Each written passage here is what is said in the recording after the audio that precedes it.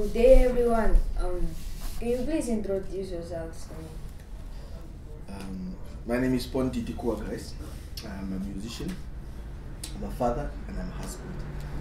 Yes. My name is Steven. I work at the Beefy campaign. Okay. My name is Paulus. I'm an IT technician by profession. My name is Leko Shidolo. I'm a musician as well as an actor. Welcome. Good morning, Pando, and everyone else. My name is Franz Kalenga. I'm a father, and I'm a petroleum engineer as well. Can you guys also introduce yourselves? My name is Matthias Haimene. I'm a Baba. As you can see me, I'm holding you. I'm a Baba. My name is Wazenga Shamwang and a motivational speaker at Be Free. Today's first question is about male engagement and why males or men mostly contribute more to gender-based violence and rape and like violence in general. Why do men contribute to that? You start with your first. Well, I would say, look, as men, lack of father figures, lack of knowledge. Most men grow up with violent fathers. Most men grow up seeing their fathers or other men also beating women, and most men also grow up not knowing what made their fathers be that type of way, and not being explained to, and them not having the freedom asking the father, why are you beating my mother? Maybe some of them did ask, but they also got beaten in the process of you are asking too much questions. Yes, you understand. So now these guys, they grow up not knowing that my father also did this because he was frustrated because he never had a job. My mother probably told him, why can't you get up and get a job? And because of that, my father started beating my mother. You understand? And now this guy also sits without a job. He's frustrated, He has got children to look after. But now, for him, it's a good excuse just to beat everyone up, so that everyone asks him less questions and just leave him alone. You understand? So I would say it's a lack of proper father figures, lack of job also, and just also what they know growing up. Most men, they grow up this way, so they do it. Maybe if I can also add to that, and also to add on to that, I think some of it is also based on is it cultural beliefs, I believe. For some guys, when you beat your lady and you go to other guys and you brag about it, you're meant to say, you should beat the wife. Yeah. So it can also be a contributing factor on what people believed back in the days, that as a man you should beat your wife. That's how you are respected. When you lay your hands on your woman, that you are showing your strength. And we are not supposed to show it physically. Not at all. It's supposed to be a way of let me say telling the wife, do this, not you instructing them with a slap or a kick. So I believe also based on some background beliefs, we tend to be the ones that are more contributing to this. Funny enough, few women were saying, I don't want a soft man. I was about to say that. Well, I know of the case. There's this girl, she actually turned me down because she said I was tamed. I'm not, I'm a bit softer. And then she says she's into macho men. And then, she says that apparently a man should be able to handle or smack her when it's needed. So now, when it happens for the first time, when you let it happen, it became a thing. And now, what happens? It became a whole police case. Start creating this monster in you. Yes. Yeah. So sometimes I really don't think I want to say that a few cases women also contribute to this. True, but women also contribute to men being who they are, especially in society. They let these things happen. Once you're men, I tell my girlfriend, not girlfriends in dating, but girls that I hang with. So I tell them, like, if you let a man do what you want, who's going to do it once again for a fact. Yeah. So I don't know. It's like most men who got away with the first theft. Yeah. You know, they feel like this is actually easy. Exactly. We can do it again. I can go get away Yeah. with it. Just to add on what my colleagues are saying, for me, I would like to believe also that lack of self-belief and not finding an identity is the main contributing factor. Not that I'm disagreeing with my colleagues in a sense that if I know who I am and the beliefs that I have, whether a woman push me to that limit that warrants me to slap her, I will not do it because I know my identity and I know my beliefs. A person's belief cannot influence mine if I'm rooted in it. But you know what they say in life? What is right is not popular, and what is wrong is very popular. Very popular. You understand? That's why we find it very easy to do the wrong things because they are more popular. Now, bringing it to violence. As we're having a discussion earlier on, I mentioned something like faith is a chemist of the head that is sent to the brain, you know, and then the brain believes it. How? By continuous affirmation of you doing that. Now, they say you are by the result of the spirit that is within you and what you are exposed to. Yeah. Adding to what Ponti said. So if you find yourself in that confinement where everything is just violence, you become that violence.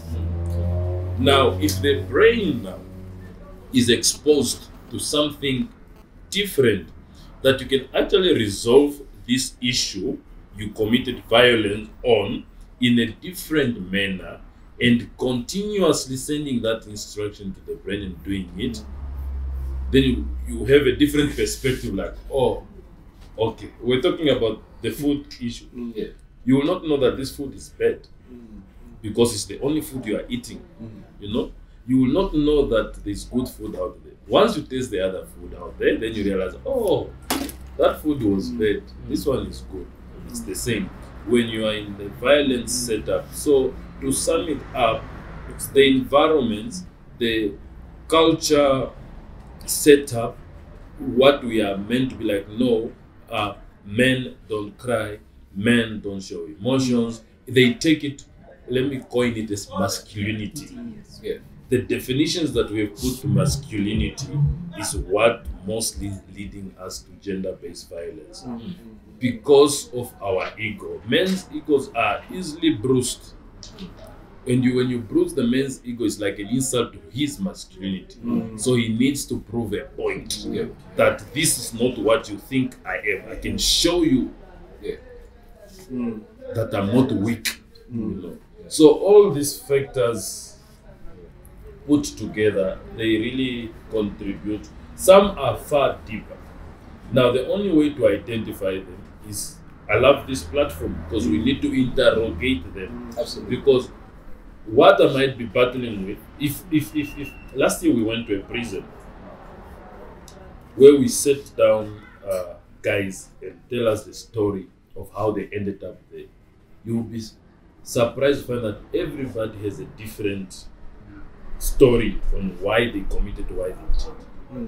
Now, what is the benefit of that? Nothing here on earth is new to any man.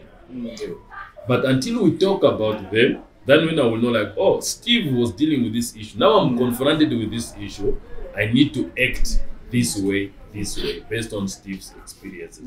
So experience also teaches us on how to keep this gender-based violence. Otherwise, if we keep quiet, we will continue committing these crimes. Other question is, like, today is Father's Day. What do you guys think is the importance of a father figure to a child? Okay. What do kids think is No, what do you guys think is the importance of father figure or a child like? Father figure of a child. For me, I raised up my children in a way where I was always the lion and the lamb. You know, my child knows in the tone of my voice when Papa is speaking. And he knows also by the tone of my voice that Father wants to play. So the importance, I would say, is like raising your children in the right way. Not let them to fear you, but also in reverence of respect.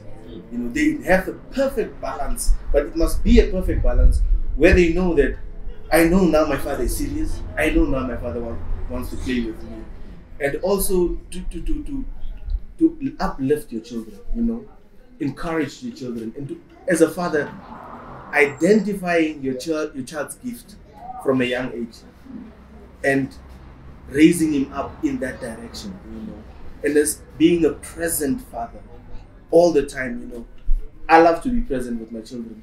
I would say I spend 40% of my time working and 60% of my time with my children. But in the 40% of my time working, 10% of that time, my children are with me in work, seeing what I do. You understand? So being present is very important for me in that aspect. Very, very, very true point. For me, to try and answer that question, it's a matter of perspective from different person of what will make you as a father proud of. Why would you want to be a father figure? I see this. Let's forget about being a father. In a job setup, let's say you have a manager and there are people reporting to you. What is your goal? If you call yourself a leader, you will want to groom, you will want to educate, you want to guide, you want to inspire, you want to mentor, all the beautiful things. But nobody said that this is gonna be easy, bed of roses. No. Sometimes not, because some managers, they want to be their workers not to be better than them. Yes. Some fathers also don't want their children to surpass them. Yes. But coming to what I said earlier on, if you know your identity, and your identity is I want to be better in life, and you don't have that jealous or envy of everyone. There's a saying that says that you are not successful in life if that success does not help others succeed. With my children, I want to do all those things. We spoke about children, they don't do what you tell them. They do what you do. So if I want really to be a good father figure in my child's life, I need to do all the right things. But the silver line is here. Give your children the freedom of choice. Because that is important. Be the father, yes, but give that person the freedom of choice. Otherwise, they will be living their life being like you when their purpose in life is not being like you. I don't know if I'm making sense.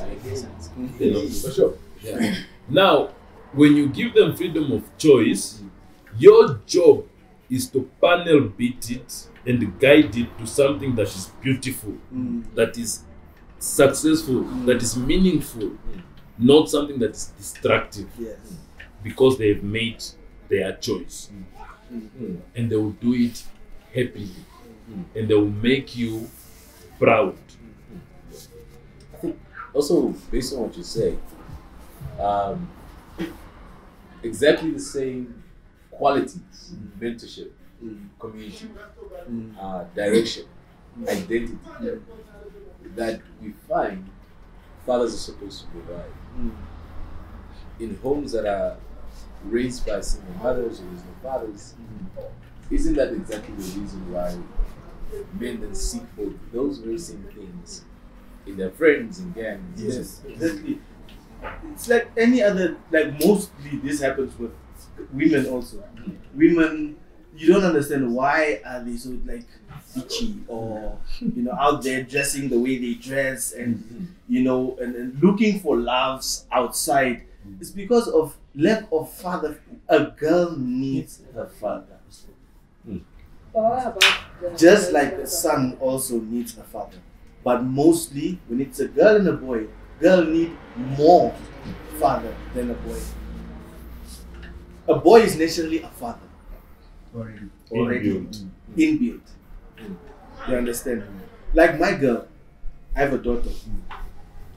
Growing up, my wife would fix her up, do her hair, dress her up, make her look beautiful.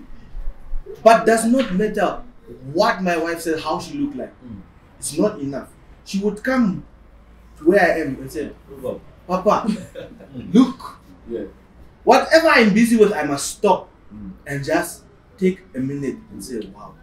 Oh, my goodness. Yeah. You gave plum.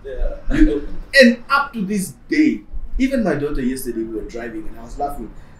I said something of, I'll never do this thing, I don't like this, this is not right.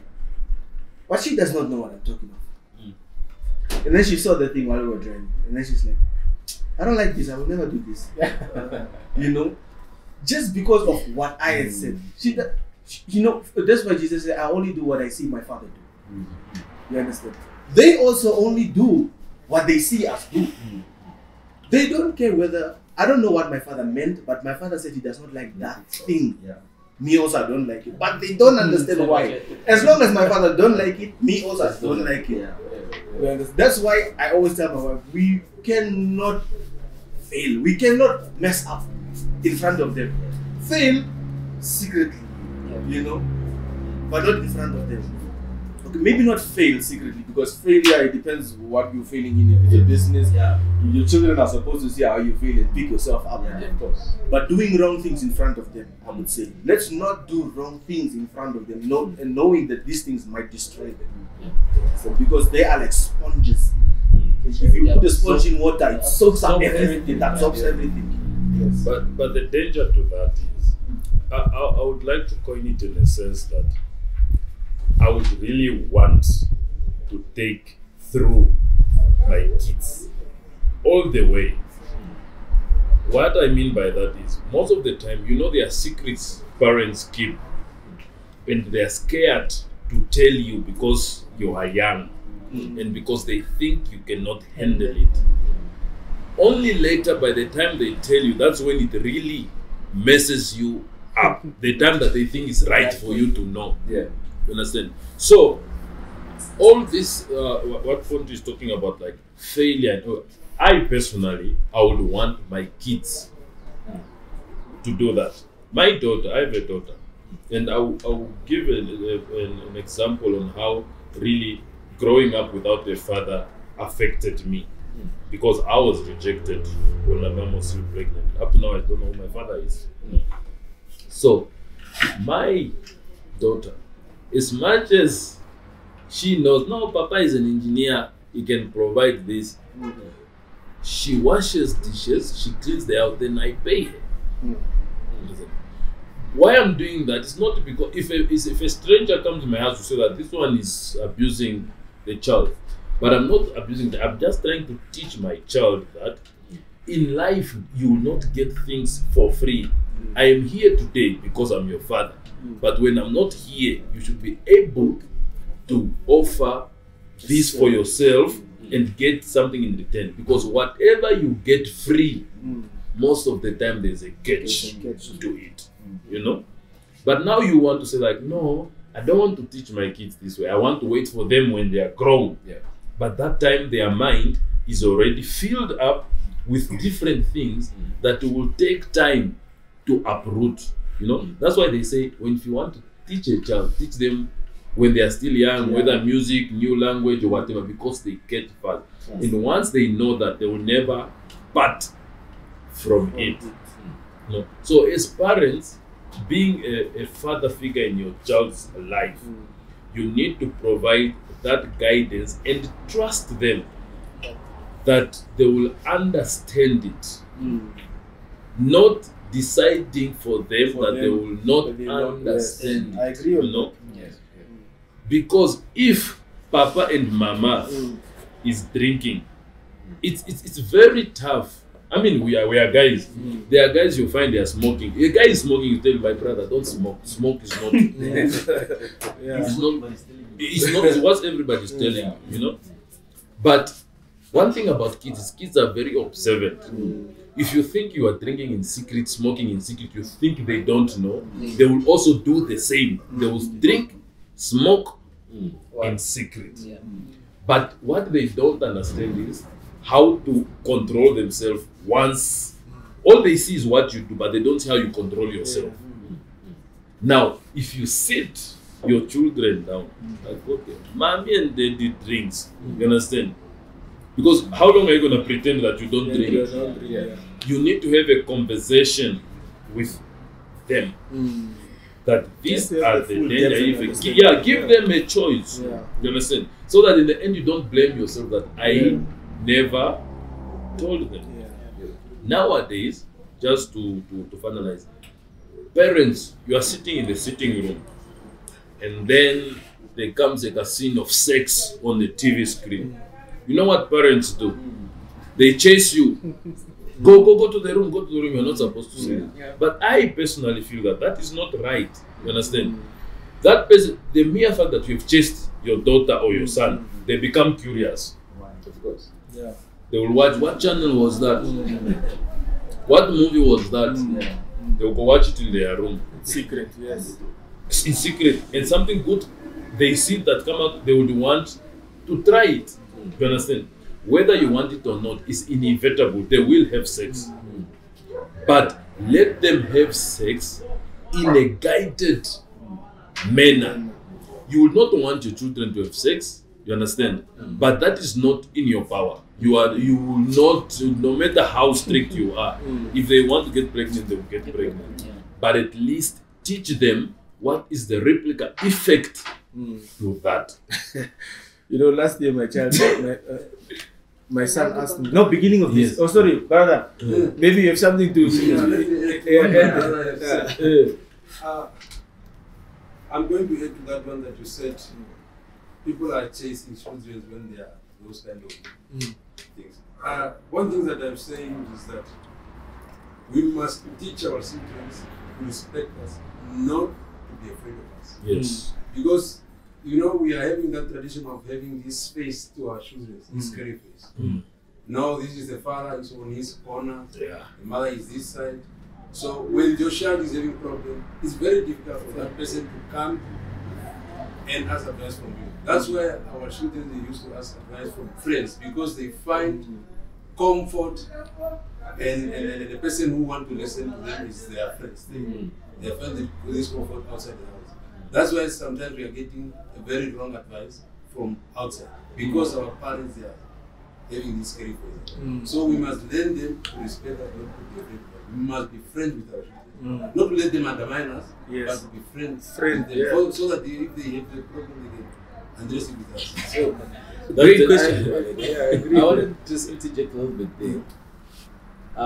Because I think we're speaking from an ideal perspective.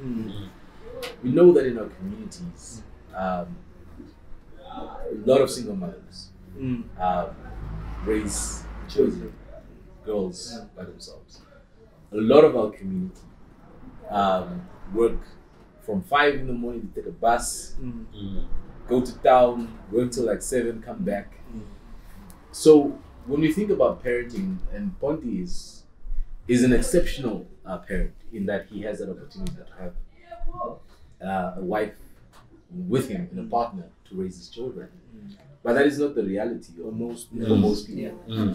So how do we then start to have a conversation around raising strong character men, strong character girls, when our family situation, right, based on the fact that you can't get a proper job or education, somebody's dropped out of school, probably got pregnant early, etc. All of these things that we're facing in society. How do we then start to actually ask ourselves to say, we need to talk about character and what masculinity means, what femininity means, if you're only getting that, your family has become your friends, right? Those are the people that actually raise you more than your parents. And sometimes even it can be that your mother or your father is at the shipping the whole time. So you've found comfort elsewhere. So unpack that for me a little bit. Oh, yes, it's true that to raise the children is having maybe families are not together. It's very difficult. Like me, I was also adopted when I was 1 month and 3 weeks by my grandpa, because my first parents, my own biological parents were fighting that time. So, yes, but where I went in, where I grown up now, where I was adopted, there was a people, I think also I said this one, was a people who are having financial power or money power, who were now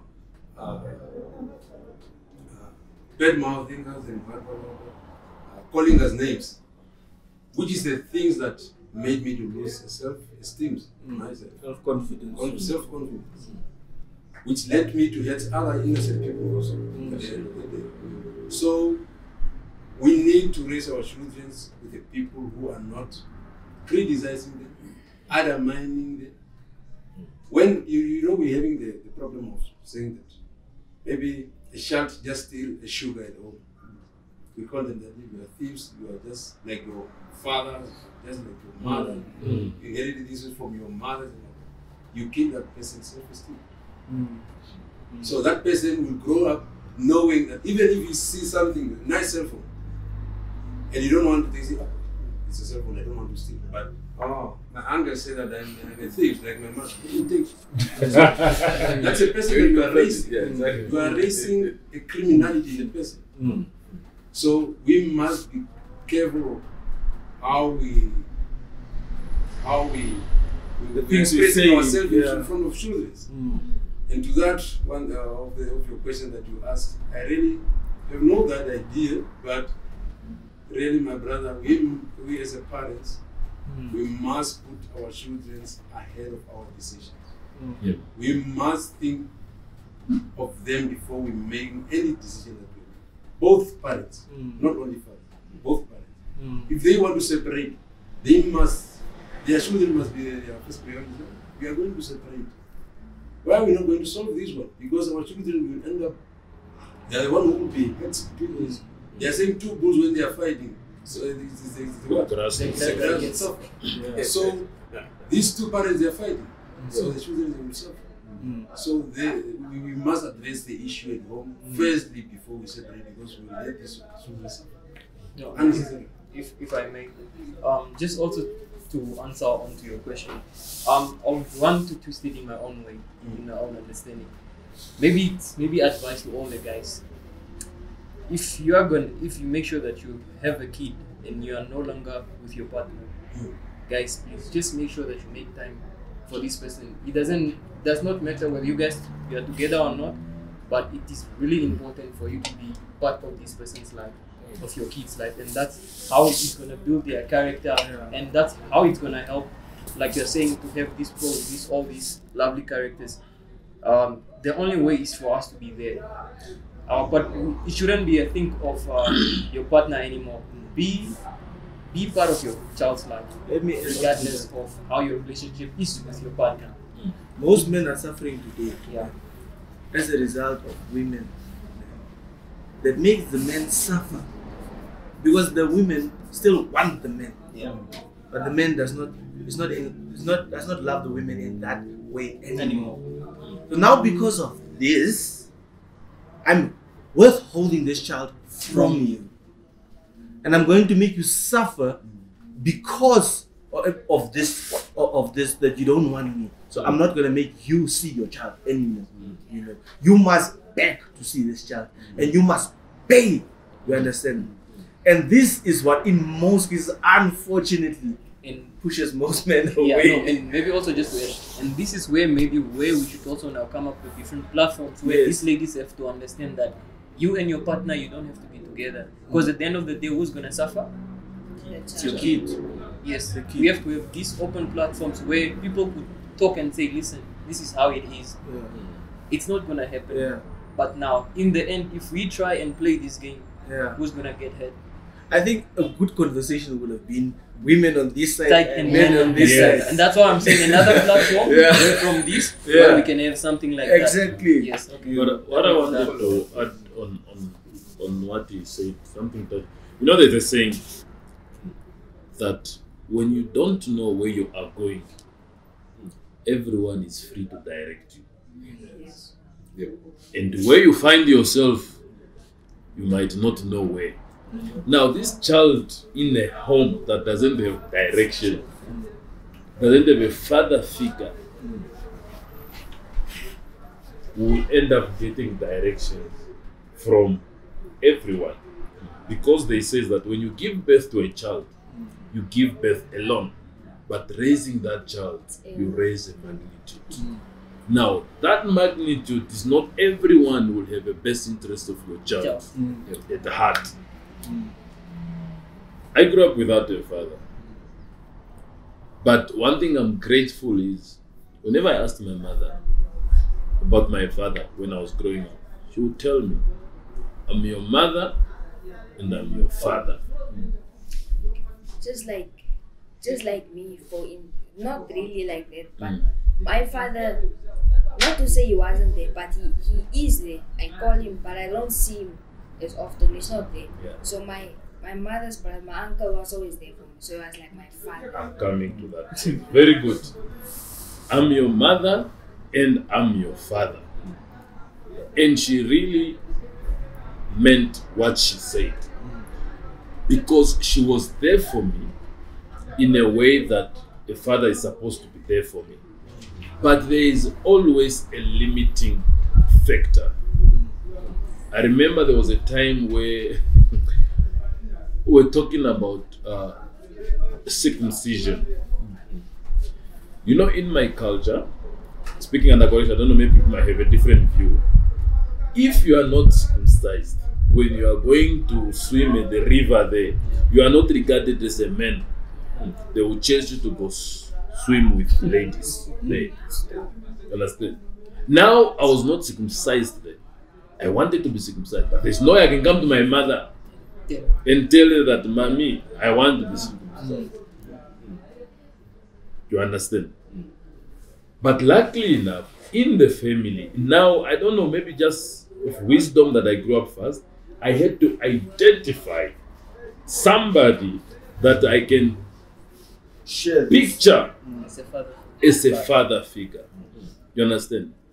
And that picture of a father figure, it's all a belief in your head until you believe it. I wish we had enough time so I can break it down for you to understand what do I mean. Let's look at this. Let's take a lady. Every lady, there's an ideal man built in her. That this is my ideal man that I want. A, B, C, D. And then comes the not ideal man and changes all that. How? By instilling faith in her, and she starts believing whatever you are telling her. Slowly but surely, this woman's ideal man is shifted to you. Why? Because of the things that you say and that you've turned now into the ideal man. Yeah. So basically, you can build your ideal man. In the same way, you can build your ideal father figure based on what they say. I was telling, I would like to think that I'm not blowing my own horn that I grew up without a father, but I turned out well because I looked up to someone, not because they were doing something right as a father figure to me. It's because they were doing something wrong that made me realize when I grow up, I don't want to do this. So father figure, they shouldn't always be the positive. Yeah, I see. Excellent. They always shouldn't be they always shouldn't be the positive. You must look at it and like, no, I don't want to be like this. But thank you, like you're the father figure in my life. Okay. Can I still? Okay. If I can also maybe I can actually relate to that. Like let me say, okay, I grew up with I thought his perfect father.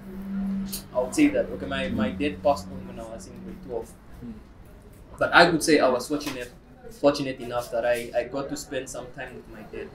He was really not there most of the time, but the little time that he was there was so much impact that he had in my life, and that's the truth. And if I should comment, it's what is this? Like I really thought my dad was this perfect guy. I'm not gonna lie. Everything to him, because I looked up to my dad until when I started growing up and my mom started talking to me like, your dad did this, and that's how my mom has built me to become the better version of my dad. So my mom was my mom and dad at the same time, and she, like you said, your mom said it. My mom also used to say it a lot, because I'm not gonna lie, my dad gave me these few characters, but who built and guided me all the way was my mom, and that I'm so grateful for each and every day. And I say it a lot. Like, I'm not saying that it's a bad thing that my dad is gone, but I'm also not saying it's a good thing. For me, it's 50-50, because I think somehow I would have not been the man I am if this guy maybe was around. You're speaking. It's what I was. Me and him, we speak. I tell myself right now that many people that would have grown up without a father would have resulted into other things, alcoholism and everything. I don't even drink. You understand? I tell myself I am who I am today. Thank to the Lord, because I don't have a father in my life. If I had a father in my life, I will not be who I am today. And there's a long history to that, why I'm saying that. We can conversate after this, just for the sake of time, you know. But that, what we are trying to say is, it's so set in this life that it's true. There are a lot of single mothers out there. What we are talking about is an ideal situation whereby you have a father and a mother. Like, what if you don't have a father? My advice is this: self-belief. Regardless of the evil world that is happening around, you must identify what you don't want to become. You have a choice as a person. And I was that, up to now, I'm still that inquisitive person. I'm very curious. I ask my mother. I ask my mother. And if the parents are honest enough, the fact that most women, they tend to paint a bad picture of their father who is absent, you understand? Instead of telling you that, my child, yes, your father denied you. Because my challenge was this: when we go play with other kids, one gets beaten, he cries, when my father is coming home, I'm going to report you. Or when my father comes home with a banana, we are going to enjoy. Now you are thinking, who am I going to report to? Who am I going to provide for me these bananas? You understand? The self-esteem is damaged. There's just no hope for you. But now, these parents now, if the one that you are left with, if they tell you that, my child, yes, your father is not here, all you got is me, and you don't need to result in A, B, C, D for you to validate your father in your life. I know it's easier said than done. Why I'm saying this, because for me, knowing that my father denied me when my mom was still pregnant, when I was in grade 12, I impregnated my longest time girlfriend. There were complications in a sense that the first time I asked her, she said, no, I'm not the father, right? The second time I asked her, she said, no, it's not me, because we were close and my mother knew. The third time she was with her sister, she said, no, I'm not pregnant for you. If I was pregnant for you, if I was pregnant, it will not be you. 2 days after that, she's coming with the father in my mother's house that your child impregnated my daughter. Now, when we went there, my mother is asking now, My son has been telling me, I've already been anticipating, but you've been refusing that he's not the father. How come now he's the father now? And then she goes like, no, I was just scared that if I tell him, he's gonna tell his friends and they will think I'm pregnant. My mother asked, is that pregnancy going inside or it's coming out? Because people will still eventually see, you understand? Exactly. Now, knowing me growing up without a father and the things that I've been tormented to go through, I never wished that on any other person. Hence, as much as I had grounds to refuse my child, but because I knew it's mine, I had to accept, because I know the devastating things that goes into a person's life when you don't have a father. Because when I was growing up also, trust me, I know many people, we lie to each other. I was a womanizer. And I came to find out later on when you confront these deep issues, because of that rejection of my father, I always wanted to be accepted. Yeah. I would always be with a lady. When I'm with a lady, all my problems are gone. You know, when they tell you, no, you are such a nice guy, you are this, that validation, that acceptance. And since I believed that is what makes me a man, as a result of the absent father, I kept doing it. But was it right or wrong? That's a topic for another day. You understand? And how I got to overcome that. But later on, when you realize that in the absence of Coke, I can drink Stony. It is still cool drink. Do you understand? I don't need to leave Stony because there's no Coke and go and drink Windhoek because that's in another class. You understand? So that's now what we need to identify as parents that are raising as single parents that are raising children, that in the absence of whoever, whether the mother or the father, there is still hope. You can still provide that.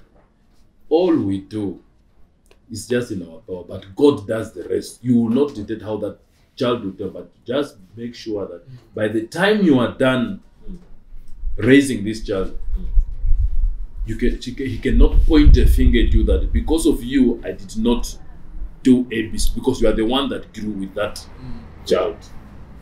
If I can also, thank you very much. Hey, you said a lot. Yeah, but most of it, like I'm saying, I can relate to it. Most of it, like you're saying, there are single mothers most of the times. They like to paint bad image of the absent father. But in my case, I was so fortunate enough that my mom gave me all the options. It was for me to pick the cards. So my mom would always go like, do you know your dad? Your dad was a macho. Even though he did this, I'm not gonna lie, that guy, he's the guy that would really advise you. So instead of just telling me the bad part of what my dad did, stories. Yes, all the bad stories, it helped me in some sense to say that, okay, I think I got this. If my dad was like this, I think I also got it. So I can also use it. So instead of our single mothers just painting a bad image, they should try and give those characters, because that's how you also find yourself. That's how you find your identity as well. So it really does help. I also think, we must be truthful to ourselves. Even women must just be truthful to themselves. I know many single fathers raising their children alone. But who speaks of them? And the most men, when it comes to such things, they don't boast. They just do the work. Blowing your own home. Most men, when it comes to raising children alone, stuff like this, when it comes to those aspects, men will, when they blow their homes, it will be of the nice car they bought. You know? But not in aspects like that. They will just do the work. But women, when it comes to that aspect, they want to be seen. Because also most men, I also understand women's side. Because in our communities today, societies today, when it comes to work, success, women don't get the credit as men. You understand? And because of that, they look for credit somewhere else. But now it has come to the wrong spot. It has come to human life. There's come to the children that do not deserve this, you know. For that, my advice for women would be, let us just have one thing in agreement: the child. In spite of everything else, you can hate me, you can curse me, but let us agree on one thing: the child. Like, also a question I want to ask is, how can you make sure that when my child grows up, you will be responsible? How can you build that trust with your son or daughter as a father? Look, for me, I am confident in my son because I make sure that whatever I install in him, he will end up to be 10 times the father I am. Like I said earlier, I know my child will be 10 times the father I am because I always tell him that. I always tell him that, my son, I already see a good father in you. I already see a good brother in you. I already see a good whatever, a friend in you, you know. And saying this to him, you know. Last year we moved to Ireland. We lived in Ireland for a year. My son won awards for Pupil of the Week. And then I asked them, what is Pupil of the Week? Because they said, my son helps other children in class. He motivates other children in class. And he even stays behind helping the teacher clean the class. He's only 6 years old. And he won medallions in his first month for Pupil of the Week. And they would say he does not even speak out of his place. They've never seen a child so disciplined and that fears the Lord, because he would always boast about Jesus and tell people about Jesus. And these are all the things that I taught him at home. And I wonder, even up to this day, why was I surprised, you know, that my child is on that age practicing it out there. I was surprised, and I'm like, later on I asked myself, why are you surprised? These are all the things you showed him. He's just doing what you saw me do. And then I told him, my son, as you were, continue. You know, I'm proud of you. So I know, going forth even now, I always tell him, David, I want you to be 10 times better than me. Please. If I do music like this and I see you also want to do music, you also want to produce, come, I'll show you how to do it. You know, I'll even buy your own computer and I'll download the softwares for you. And then you can do it. I'll give you all the tutorials so that when you're on my level and I see you on my level, then we can even work together. You understand? And sons love working with their fathers. Sons love working with their fathers. But we should not be threatened by how better they get than you. If they teach you something, don't go like, hey, remember you're still my son, you know. Because these guys, they are very smart and very intellectual, especially when you teach them the things that you used to do. They can become very quickly, if they stay longer in that field doing what my father did, they can become better than you. And they can even teach you some things and views that you as a father did not know and did not see.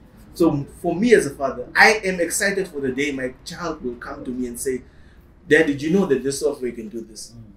Because I know when it comes to many things in my computer, in my softwares, I'm stuck somewhere. And I need fresh ideas from younger guys, you understand? So I can't wait for him to get to that level, to teach me a new things, you understand? So that I also can grow onto the next level, you understand? What is just to answer Pandu's question. When you talk of how do you make sure that your child grows up responsible? Remember, at the beginning of our discussion, we said that children, they don't do what you tell them. They do what you do. I know there's this meme that was going on of this guy dressed in long trousers, and they say that if this is your lawyer, you've already lost your case. I don't know if you have seen it. Why? It's because there's no confidence in that person already. Not because that he can't do it, but because of how he looks already. Representation is everything. You know? How you look. This one, we have had many discussions with my friends. How you look is everything to your child. If you walk out of the house walking with saggy jeans, that's how they will walk out too. Now, the secret, how I feel like the secret of making my child being responsible, number one, is for me to be responsible. I cannot expect you to be responsible if I'm reckless. It does not Makes sense. And I spend 90% of the time together. Before they go to school, even after school they come, they spend more time with their father. So me being responsible should teach my child to be responsible. Now I know as parents sometimes we have made mistakes because of time and era that we have lived. It's not always that no, you are responsible. We have parents that are drunkards. Their children turned out to be well. You know, Like me. you see, you know, it's not always, but there is hope in a sense that my child, look at me how my life is. It's because I did A, B, C, D that do you like the way I'm like this? If they're honest, they're like no, like yes. But there is hope for you. You know why we call it a legacy, leave a legacy behind.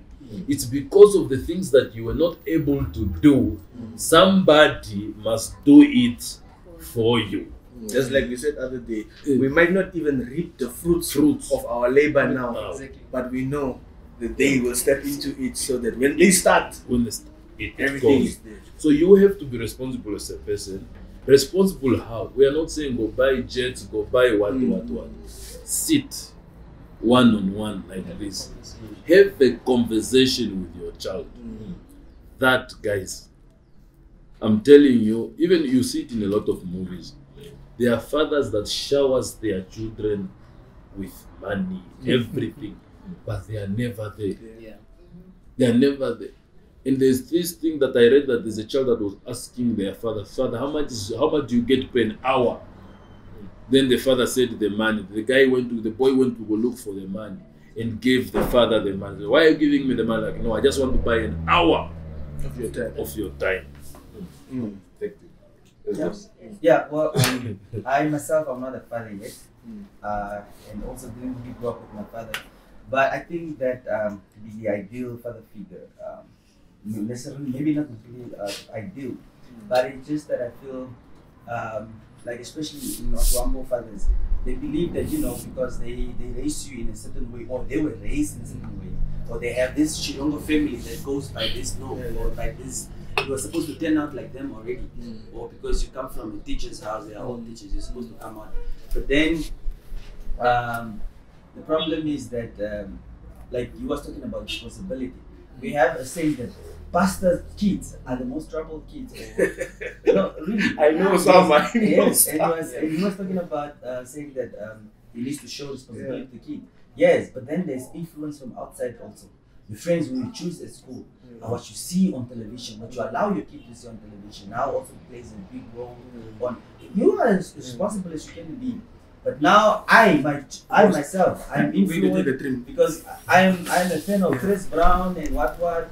Like I end up to somebody else. No matter how much you are, you tell them, no, listen, we as the Shilongo family, we do this and this. But I'm the black sheep, or I choose to be the black sheep. That necessarily that's not. Now your kid wants to be something else, and no matter how responsible you are, the kid can still turn out to be who they are. So we're not gonna be now saying, no, I'm this great father, but now my kid wants to be this. How come is this? So I don't know where that. Yeah, no, just continue. I just want to comment after you. Okay, you can still add. Okay. Just adding onto yours next. So, I'm gonna twist it a bit again. So, what is this? In order to build, what is this? Your kid to have to be responsible. Like in my sense, like you say, do the right things, and they will do the right things as well. But also, what's most important, like you also mentioned already, make time with these people, because at the end of the day, it's what you tell them most of the time. It does not matter how many times you tell them this is wrong. One day they'll really get it. And one thing I've always believed is that as long as you've told the person that this is wrong or right, it's up to them. for them to either realize whether what they are doing really is wrong or not. That's up to them. But the mere fact and the most important thing is always for you to tell them and point to them that this is wrong, whatever. And that's how it also works with kids. I am basically taking care of my brother's kid. And one thing why I love that job so much is that I get to do all these things that are, it's for me it feels like it's a test. Preparing myself, thank you. When I'm to have my kid. Because I always call that guy and I'm like, you know what? Because I know he's very naughty, I'm not gonna lie. But one thing I've realized, and it's weird enough, he looks up to me as the father figure. Because of what? Because of what I do and what I tell him. Because I'll always call him up and say, you know what? This that you're doing is not right. But I know you might not do it, even though you tell them that, okay, this is wrong, don't do it. They might still end up doing it. But what I always say, like you also mentioned, it's hope. You're hoping that one day they will really get it. Because it will kick in whether you like it, it will kick in at the back, but I was told this was not right. It will really kick in. And also just going back, let me just finish up. How my dad somehow built my character. Okay, like I said, my dad was somehow different. He would never state the obvious. My dad called me one day, and this is why I'm so proud of him. He said it in the, I think, maybe other people would have taken it the wrong way. But the way I got it was so good that I still thank him till today. Because he called me up one day and he said, come here. You see those? Yes, those are my cars. I'm like, You see those? Yes, those are my cars. And I'm like, yeah, Okay, and those, I have 2 houses. I have how many houses? And it's like, yeah, now try and see if you'll be better than one day. Till today, it hits. And why I love it is because I'm still trying to build myself with the motivation that I got from my dad. And it helps me. Yes. It builds me. Just like my uncle, because he was like kind of like my father. He is actually. Now he one day, it was just a regular day. I said to him, he came home. Then it's like he gave me the talk-ish. I don't know. He told me about life. He just told me how it will go down. And he gives me that talk every day. Not every day, but most of the time he gives me that talk just to make sure when I grow up, I'll grow up in the right path. So I don't make the mistakes that he makes.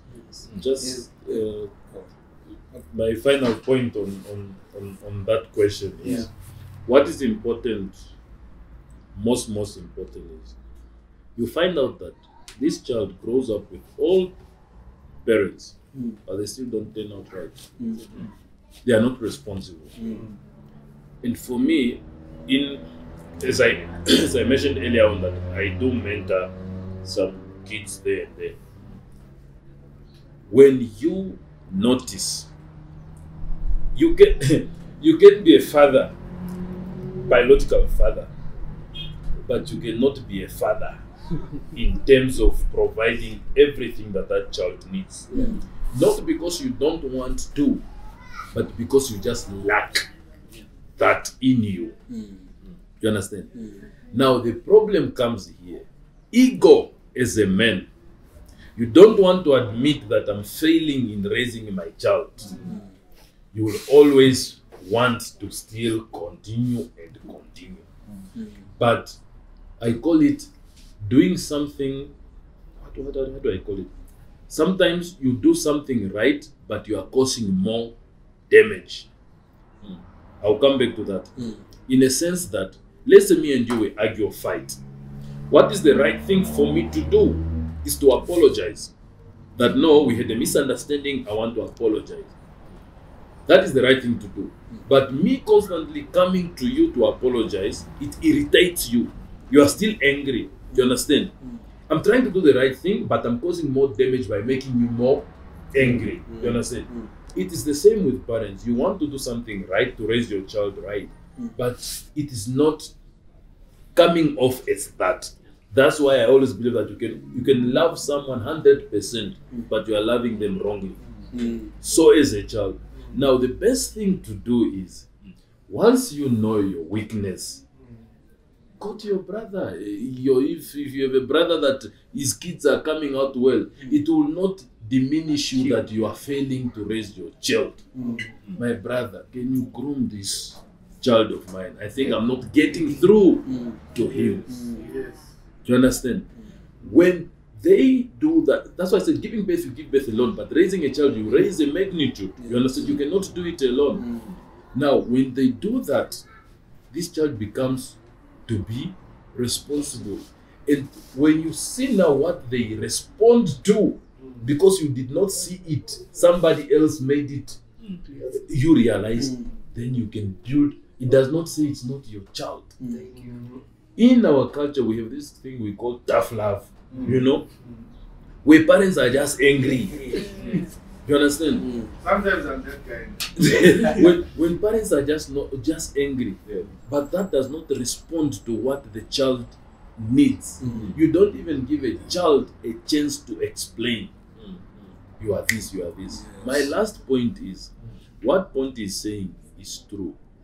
Words of affirmation. Words can either break or build your child. It's your own making. Yes. If this child grow up believing that it's useless, he will continue being useless, like you say. Because they believe nothing good comes out of them. So who cares? They already know me, I'm useless. Let me go ahead and do this. Yeah, but when, especially when the father is saying it, but when you call him, like, you know what, Pandu, as much as everybody calls you useless, I see potentials in you. Yes. Your potential lies in A, B, C, D. Now, for you, because there have to be a proof of concept, you understand? Just not words. For me to prove to you that you are more valuable than this, take this, do A, B, C, D, and see what the result will come out. Pandu does that, the result come out very good. Yes. Next time, he builds it in his mind like, oh, okay, I can actually, as much as I'm a drunkard, I can be able to start to sell tomatoes here and get my own money and not steal it and buy it. Yes. You understand? You are curing now, making money. He's continuing to drink. He will make money and drink it. The only difference here now is that he's not stealing it. You have eliminated that part. Yes. Now you tell Pandu, you know that this money that you are selling tomatoes and get, you are buying alcohol.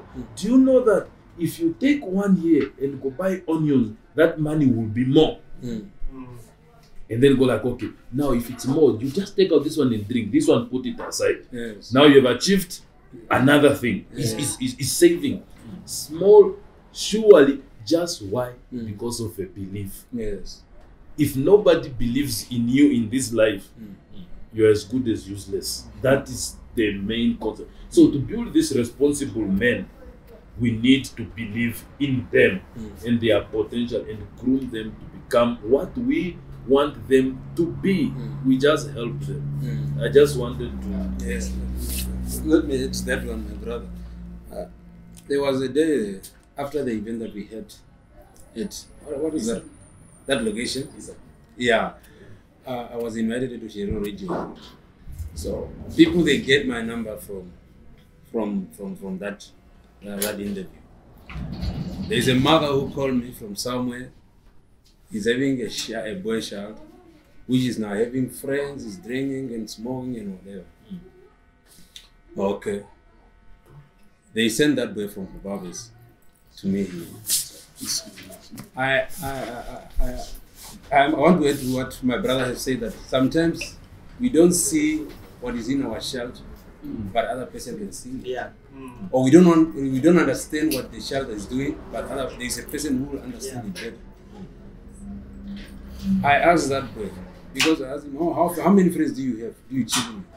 No, I'm having 7 friends. Oh. Firstly, I asked them, are you having a game? Are you in the game? No, we are not in the game. Oh. I asked the mother, is this boy in the game? No, it's not. I asked, how many friends do you have? No, we are 7. Oh. Who is the head of that friends group of yours? No, we are all at the same level. Oh.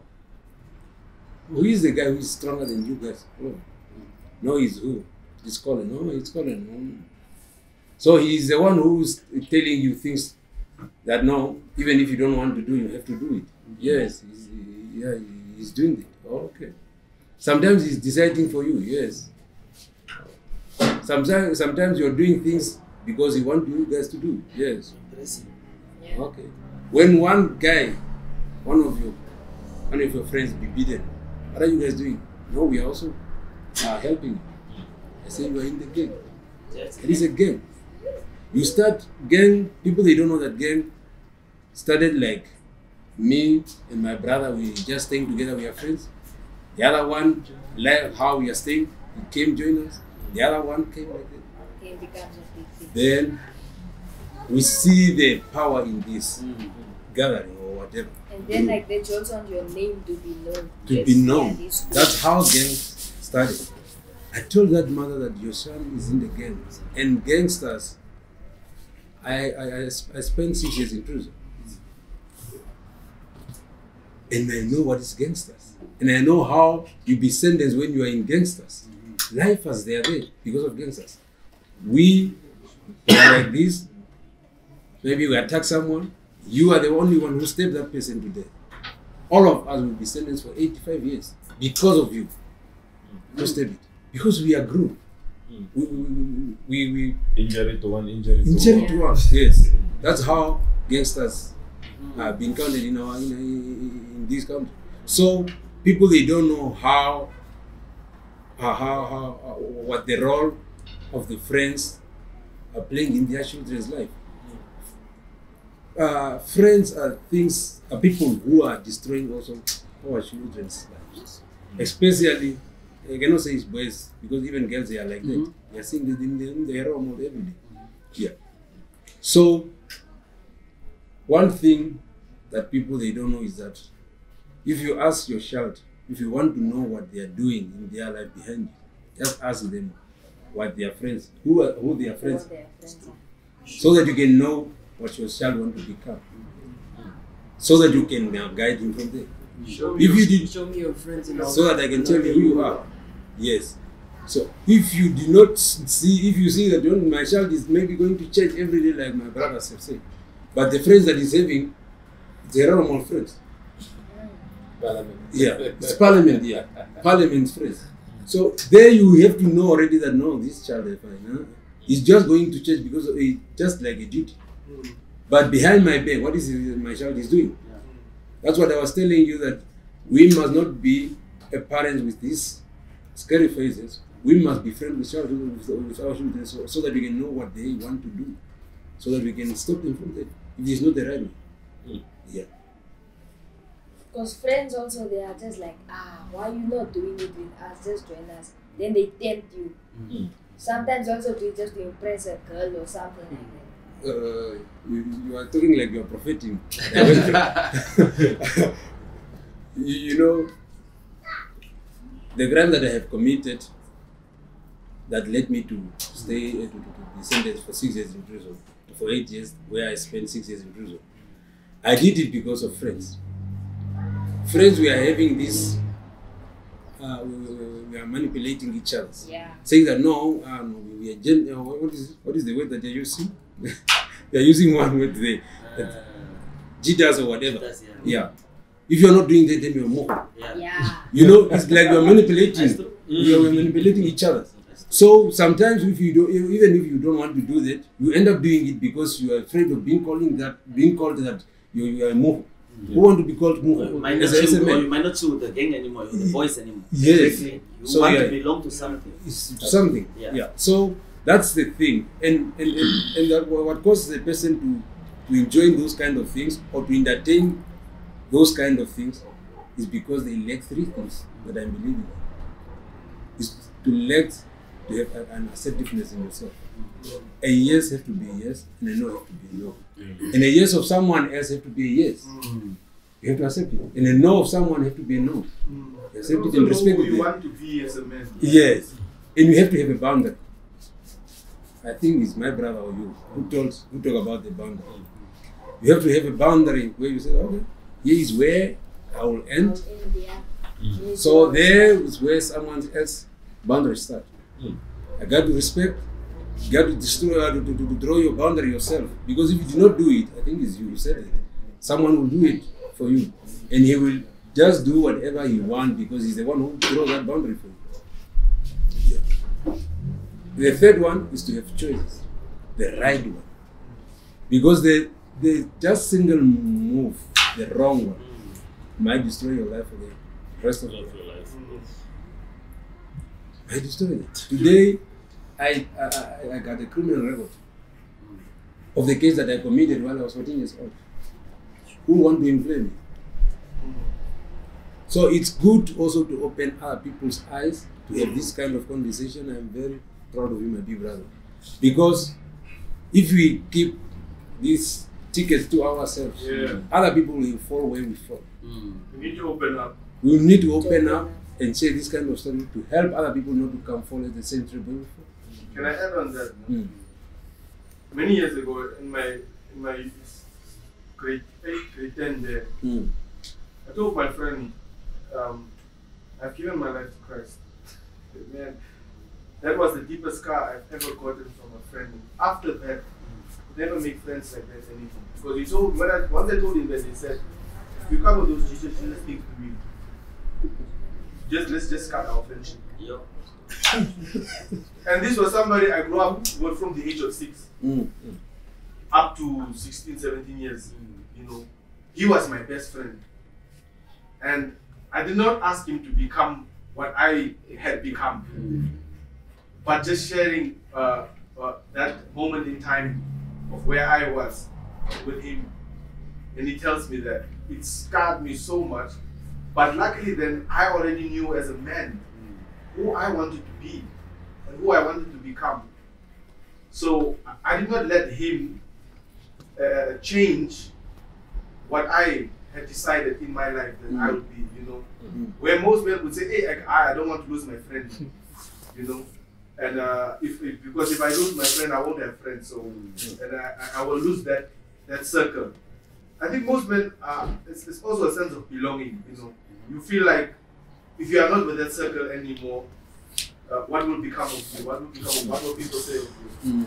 So that's why it's important as a man to like Kalenga said also, why are you following Christ? Identify why are you following Christ?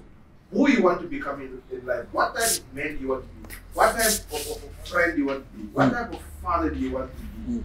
You know, and then and stick with the decisions you've made, and don't become like, you know, when storm comes, those trees that are somewhat lifted up by the winds and storms that come, you know, but deeply rooted in your beliefs. If you don't stand for it, you fall for it. Exactly. You know, be deeply rooted in your beliefs. It does not matter what those beliefs are. If your beliefs are being a helper, if your beliefs are being a good father, you know, if your beliefs are being a supportive father, not only to your son but also to the son's mother, then stick to those beliefs and stop listening to what other people are telling you. You know, be strongly rooted, and that also shows character. You know. I want to quickly ask a question in that. If you guys can help us unpack a little bit more. I think the first decade of a young boy's life, by the age of 10, 11, when his voice starts to break and wet dreams and all those things, the body starts to shift and change. There's a little bit of a crisis. And that's why I'm seeing a lot of boys dropping off in the rails, like falling through the cracks. Between the ages of about 10 to 21, that decade, right? Trying to talk about what you're saying, sense of belonging, friendship, gangs, all those kind of things. As this physiological shifts start to happen in this boy's child, and those cracks happen, how do we actually start to bring proper interventions there? Because he's not a man yet. He's a young man, I guess. Yeah, he's not a boy. He's not a man. Yes, he's a teen, right? So there's a sense of he needs to be independent and make his own decisions, but at the same time, he doesn't have the agency to make full decisions, right? So you cannot also just let him go and say, yeah, you're big enough, whatever. But he's also not a child to be said, go do this, go do this, go do this. So he's rebelling against that system of protection but he doesn't have the capacity to work to deal with responsibilities. How do we start to help young men that are in those teens time, right? Want to be independent, want to feel like they belong, want to pronounce themselves. I always see them almost as my dog is like, when other dogs are around, they want to go pee around. Just to mark his territory. And I almost see that when you're in your teen years, it's like you want to mark your territory in this world. But sometimes that you mark your territory has significant consequences, of course. Yeah? And as adults, you can see that, but from his perspective, he doesn't see it. Yeah. So how do we start to have conversations and help young men in that space who are trying to wrestle, being not a boy, but yet not a man? Now, in this aspect, as parents, right? Is that a question? Or is parents is a community? It's like Sir said, like if you start like taking your child in the right path from when you are young, when he's like in that stage of being not like when he's a teen, it won't be as hard as like when you didn't teach him from a young age. Absolutely. Point. And let's see who's talking, guys. Yeah, like just point it out. Like you are right. Remember, my question that I want to ask is this: what made you realize that? For you to ask that question, it's because there is trend of history that has been observed that from this age to this age it becomes ABC. Absolutely.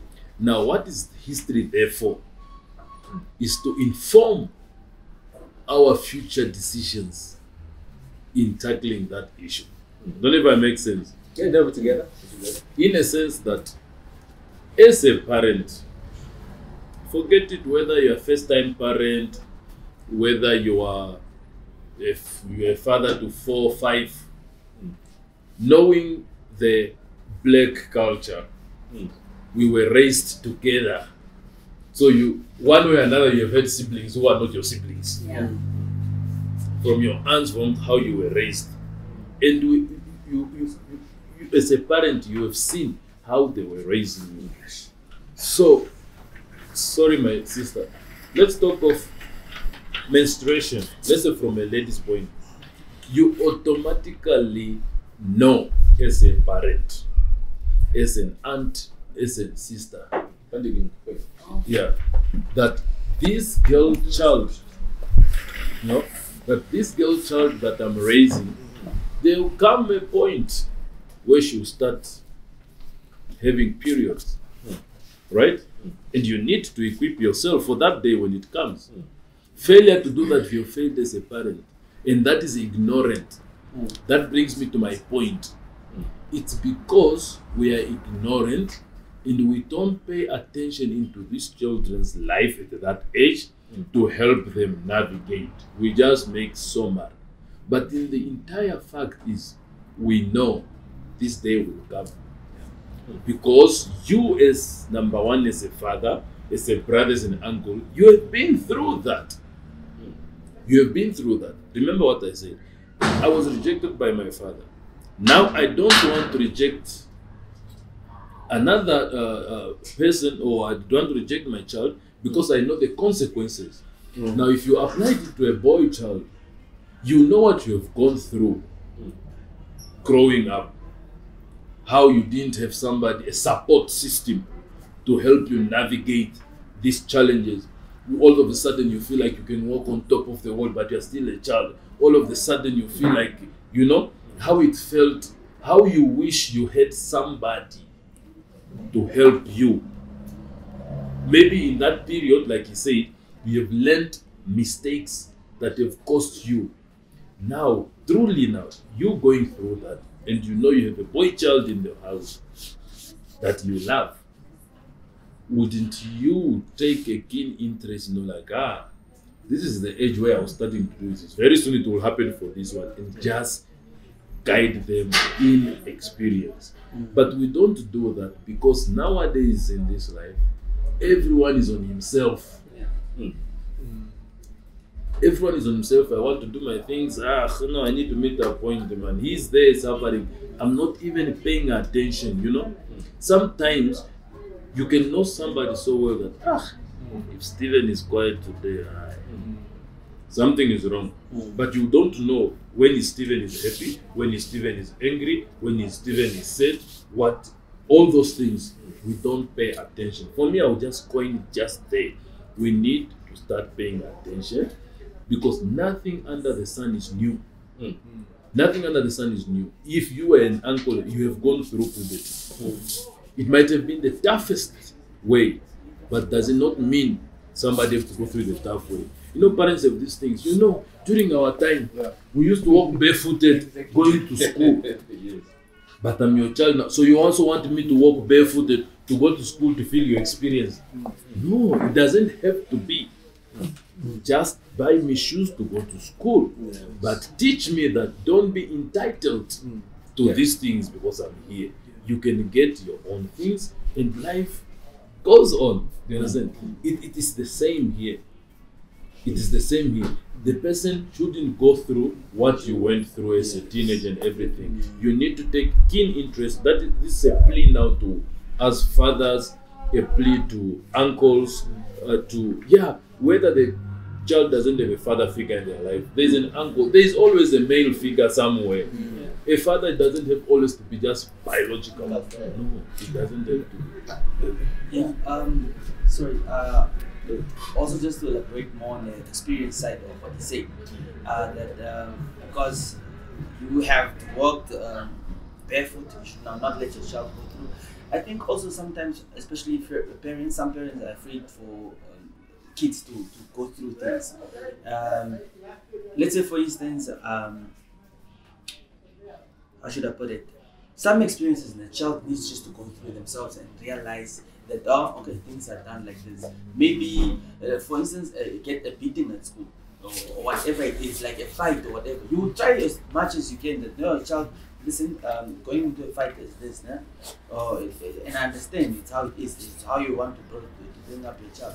But now circumstances will always come, and fights, we don't look for fights sometimes. Fight just comes. You understand? We don't look for some experiences we don't look for. But unfortunately, because you are a child and as I say, your friends now, you just have your cool friend.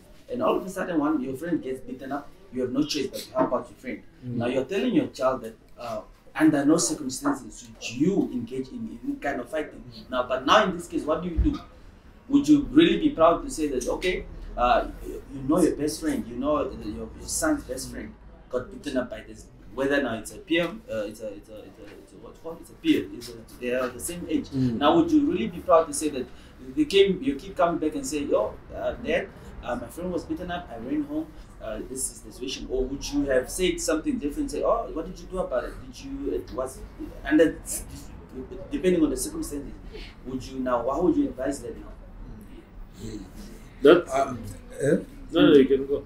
Well, it's a very difficult question, but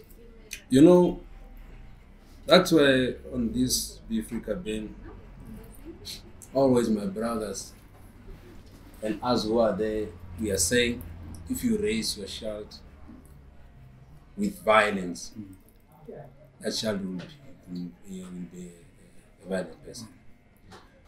Even if your child's friend is being beaten, the only things I think you have to tell your child is just, if you can separate them, just separate.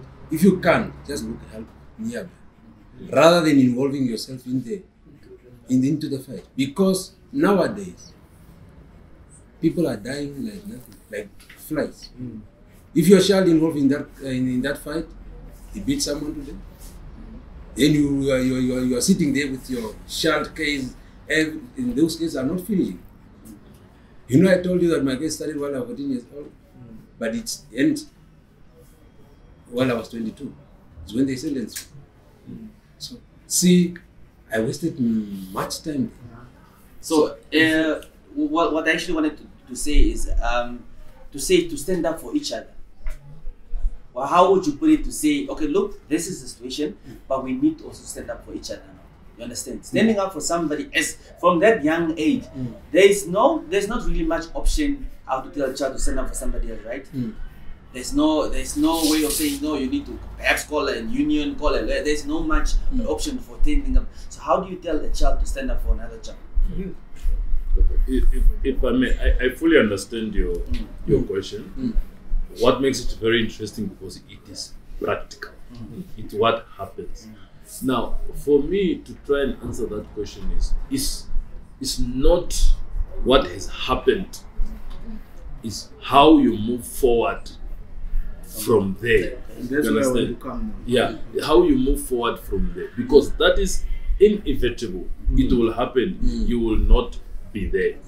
But most of the time, what we tend to forget is we look at the result of what happened, but we forget all the series of events that led to that happen. So now we must create a series that leads them to a new road. Yes, you understand. Let's say, for example, innocently, I'm going to my club, go drink alcohol, dance to my music. All of a sudden, people are fighting outside the bullet bar. It catches me. I'm dead. Do you understand? The problem is not because I'm shot. The problem started with my decision to be there where I am. When you know in your mind that when people are drunk, when people are at the club, 90% is not good things, 10% is the good things. You understand? It's very lucky if you come out of a crowd where they did not pour you alcohol, but you did not look for it. You understand? So that is what we need to cure now. In training your child to avoid finding themselves in getting into those fights. Because those fights, you just don't walk and then you are fighting. They come from somewhere. Okay, let's say you failed in mitigating, because this is mitigation, risk assessment and everything. Let's say you failed that. Now that it's done, what is the damage control to make sure that it does not happen? You know, you can slap me now, my brother. Da! That part is done. Whatever I do next, it is not because you slapped me. It's because of the decision that I'm taking myself. Why? Because I have a choice to run so that the next slap does not follow. You understand? You understand? I have a choice to fight back. You understand? So many choices you have. Now, as a child, as a father, when that happens, if you really want your child to be responsible, then you need to teach this child in a manner that warrants responsibility, rather than encouraging that thing because we know that's inevitable. Yes, events in life, they are inevitable. Nobody walks out of the car, out of the house, going in the street to bump their car. You understand? But they tell you, put on your seatbelt. You understand? So that in case it happens, this. Some events, they will put a camera in front of your car so that insurance can come. And all things they put you.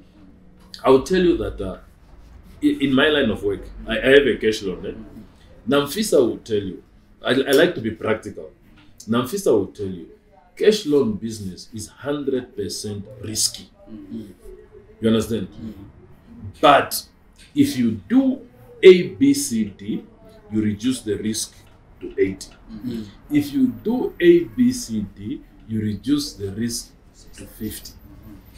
If you do A, B, C, you reduce the risk to 30. And I tell you the truth, if you do those things, you don't give people that are already owing, there's a chance that you get your money back. Because if you give one person that's owing two people, he will have to make a choice. If he's aggressive, he will be scared of him, so he will pay him first. You will suffer because you are nice. The point I'm trying to make is there's always points that you can do to mitigate the risk of them getting into that fight, number one. And after it happened, damage control. What is it that you can do as a parent to make sure that it does not happen away? Maybe because after school, instead of them coming straight home, they chill around and do things that warrants now in fights. You understand? We are not saying don't have a life, but you know that this life that you are choosing to do, it has consequences, and the consequences are this. I think I would want to put it there. You see now, that conversation that we have now, And you have forgotten about us. we can have this conversation For the longest. for the longest time. I think what must be asked is, as Namibian men, what can we do? Yeah. I would love to see Namibian men stand together. You know, what kills us as Namibian men is our diversity. We are very much diverse. Tribe Yep. kills us. Yeah. It's true. And 100%. You know, but what I would love to see is Namibians. I was in Angola and I've realized one thing. You find white Angolans, light Angolans, and black Angolans. But what makes it beautiful in there, in Angola, is that they only speak One language. one language. And as a result, there was no racism amongst one another. If there was a dress code, they all looked the same, whether you were white, colored, or black, because it was one tribe. I would love to see us men as Namibians, knowing that this problem exists, find like a movement where we walk in the streets with our kiddies or with you, Whatever it is. but look professional, as much as professional as possible, and also then in have some sound saying, you know, we as Namibian men, we believe in this, we believe in this. Walk with us, Namibian men. Walk with us. You know, make videos where, you know, just like a video that will say, you know, the guy's about to beat a girl, and then he see the man in this dress code, this Namibian dress code with the kiri, and he looks at him and say, But no, we don't do this. exactly this. Yeah. You know, stuff like that, you know, to remind Namibian men who we can be as Namibian men. Yeah, nice challenge. You know, we have to start a movement because we can sit here and talk, but this message here unfortunately will not reach everyone. Yeah. How do we make this message reach everyone? As Namibian men, what can we do to spread this belief that we all have in common? Yeah, it's true, because remember when we started talking that the biggest problem is there are people that are violent, not because they want to be violent. No, it's because that's the only thing they have known.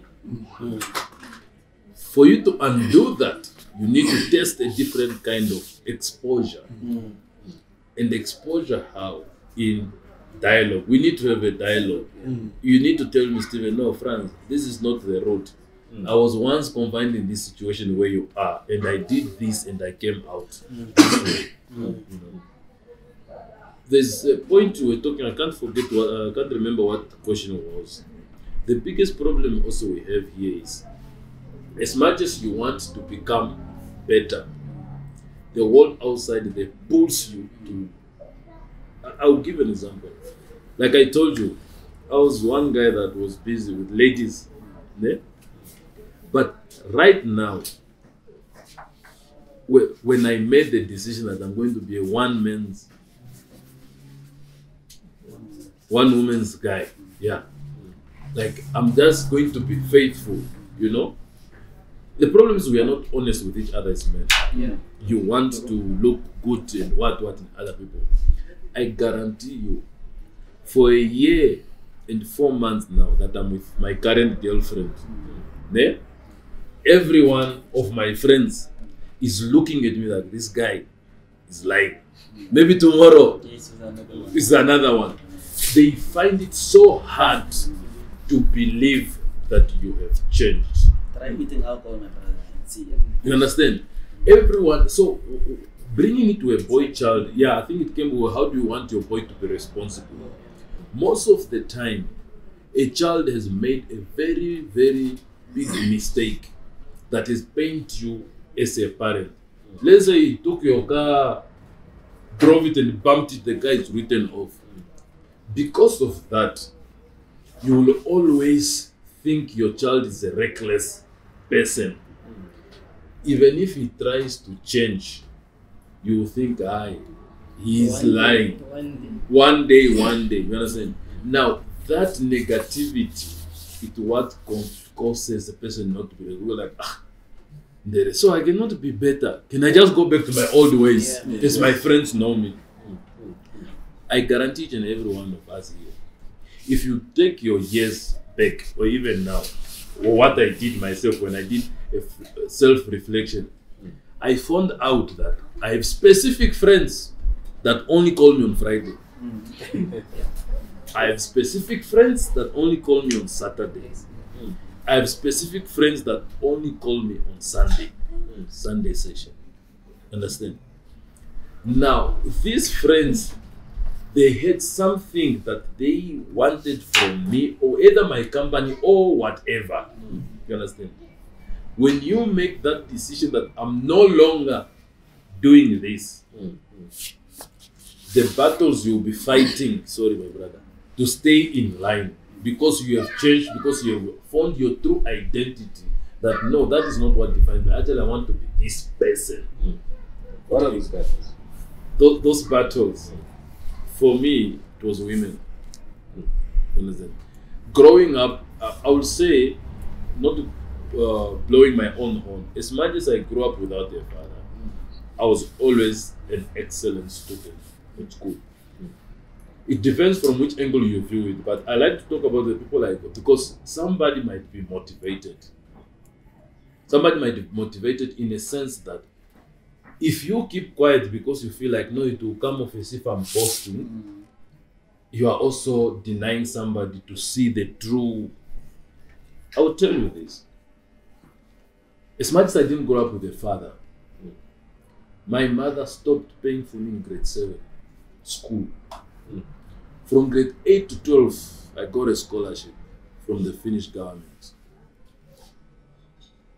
I'll skip college. My first degree, electrical engineering, I went to Russia. I got the scholarship. My master's, I went to UK. I got a scholarship. You understand? A person, I've never been interviewed for a job, all the jobs that I've had. You understand? A person will think now that, no, maybe because my mom, no, it's not my own part. I'm a man that believes in God. You understand? And I have come to understand that my identity is in God, and God has made me to be successful and to reap with these benefits. And even if you come to me, Stephen, and tell me that you'll never come anything in life, you are lying. I will just listen it here and it will go there, because I stand firm. Many people go like, no, I grew up without a father. Self-pity. Yeah. I feel sorry for myself. I want to do this. Then you want to go and drink alcohol, resonating. Do you understand? But I chose a different path. And this, you cannot do it alone. You need to speak out. I will not prophesize what battles you are going through. You know, I told my friends, guys, I am in a relationship. I want to build a family. If you are true, my friend, you will not be encouraging me to go look for ladies, but you should be a guardian and somebody that protects my relationship. If you cannot be that, the door is open. You understand? Why? Because no matter anything that they will do, it will not change what I have decided. That's why to a certain point, I always feel like, for me, peer pressure, yes, it is there, but to a certain point, I feel like, because I have friends that drink. I'm one person that will go to a club just to dance till sunrise. I will not touch even a bottle of alcohol. I'll just drink it and walk out. You understand? I don't condemn my friends, but I just tell them what eventually, because of who I am and the people that I'm mentoring, when they see that determination in you, it what changes them now also to be better. So the message is, you must not give up and conform because you are being told now you cannot be faithful because of your life. Let your past be your past. And we are refusing to be better men in society because of our past, of what we have been subjected to by our parents, by everything. But we can put a stop to that if you only choose to. And you cannot do it alone. I need to come to Stephen. Steve, my brother, I'm feeling this way. You will be surprised what will come out of Stephen's mouth. Because the thing about life is this. I might be battling with this issue. I'll come to Ponti. Ponti will say it. No help. I'll come to him. No help. To you. No help. To him. No help. Same thing until he says it. Then comes the breaking point. Why is that? It's because you never gave up. It was just a seed that was built by Ponti that was just being built on. It is not what you say. It is how you say it. Thank you. That. You guys, I think it's the time where to end. I have the last question. I can maybe push in 2 minutes each one talk on this topic about on social media where women are posting that men are trash and all that, and like what impact do you guys think it has on boy childhood? What if like a boy is exposed to their conscience with their mother that's always saying men are trash? What impact does that boy have? I think there's no such thing as men are trash. We can also say the same of many women, but as men we choose not to. Yes, there are rapist men. Yes, there are killers.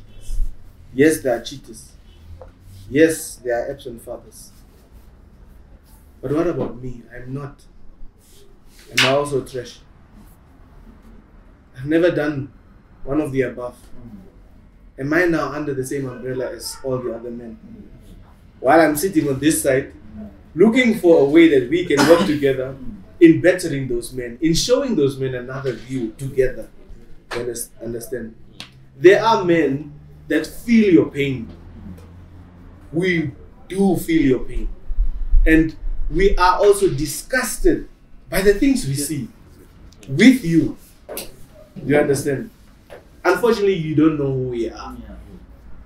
Because we have not fully introduced ourselves to you to be known. But we are there. We are there, and we are sitting here as men together and hoping we'll come up with a solution on how we can, speak to more men on just creating that identity for them to see another view, another perspective. For me, that's a very, very, very good question. But I would like to perceive it as it is a question of perception. That men are trash. Says who? The lady that is writing it. Based on what? On the experience that she went to. Now, the experience that she went through, it might not necessarily be the true reflection of what the reality is. Like my wife would have something else to say about Yes, you understand? So, to answer that question is that you, as a boy child reading this or being exposed to this to social media, you have to understand that there is two sides of the story. Of a coin. Of a coin. Getting to the deepest root of that, you have to be inquisitive now. Is do research, because one thing we have is a problem. We don't do research and understand things. I can just hate Stephen by mere fact that because he said Stephen is not a nice guy. But I never took time to understand why is Stephen not a nice guy. What did he do that warranted Stephen to be not a nice guy? That now men are trash. And I've come to realize, remember when I said that women build the ideal guy in the head here. And they try to pin you to be the ideal guy. If they don't get that out of you, you are trash. You understand? So since it's the last question that he asked, my point here, I just want to encourage ourselves that there's a thing that I read here in summary of what we are really talking about, boy child, that men cry, men get anxiety, men have emotions, men feel insecure, men get anxious, men get bullied, men have suicidal thoughts. Let's support men, and you are not alone. We need to put this into our head, and we need to expose, these are my concluding remarks. We need to expose ourselves to a sense that if you tell a man to behave like a woman, what I mean by this, women are bubbly. Women, they are, not all of them, but that's the perception, that women, they talk about the emotions, they will tell you how they feel and everything. If you introduce this and normalize it to a boy child with repeated affirmation of this instruction to the brain, then they start being like that, meaning they start opening up, talking about their emotions, not bottling up, talking about the demons they are battling with, and find solutions. Now, when these solutions are found, I'm sorry, but men are perceived to be the problem, not women. Now, once this problem is fixed of men, women really, the ego mostly is with men. With women, if they do so much to cure whatever their demons are, then these two can coexist in one society. But as long as we are gonna go, men are trash, women are trash. When I meet a woman, that woman's perception already that this man is trash, there is no belief that I can be better. We cannot exist.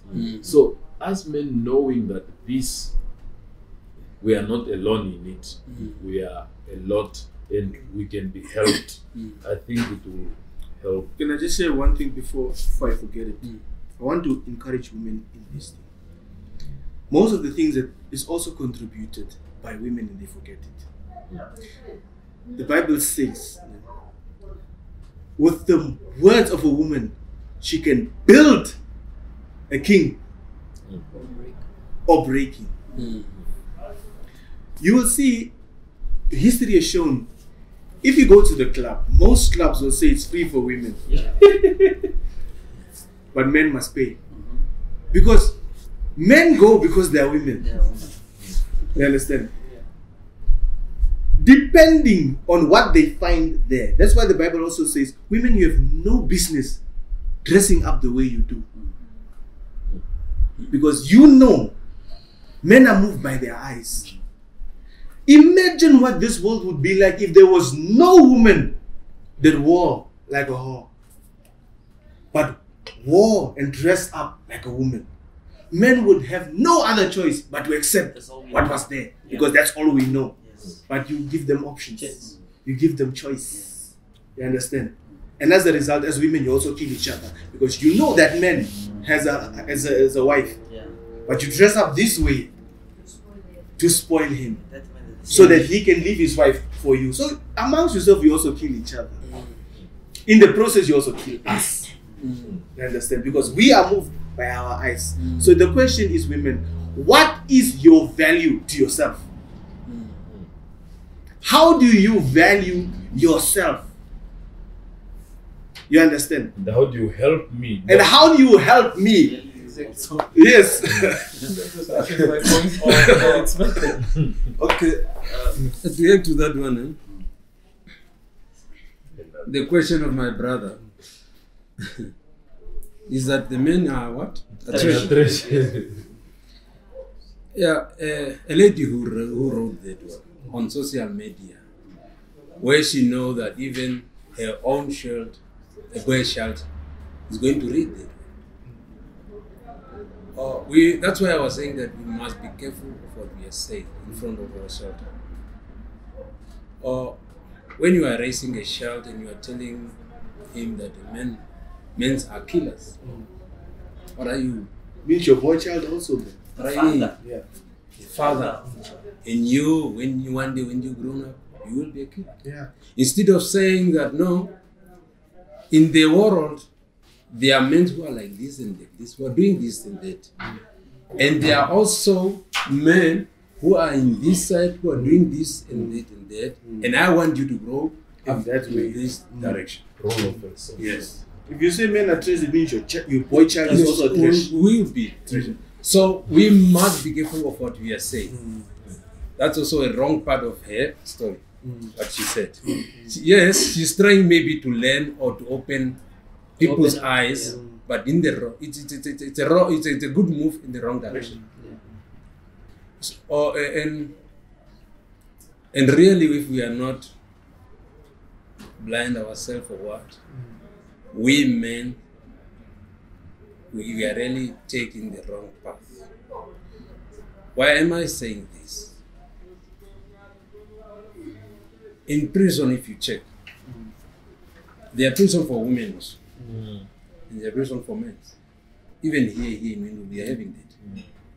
And if you check the percentage of the people who are especially who are in prisons, men are too much in prison. And people who are here, where I have stayed for 6 years, they are at the age of 20 to 35. Those are youthful people. 20 to 25, there are people who have to be in universities. 26 to 35, there are people who have to start now working and generate something for our country. But they are full there. So I think as a man, I'm going to my brother that you said that we must rise and start now motivating men, movement.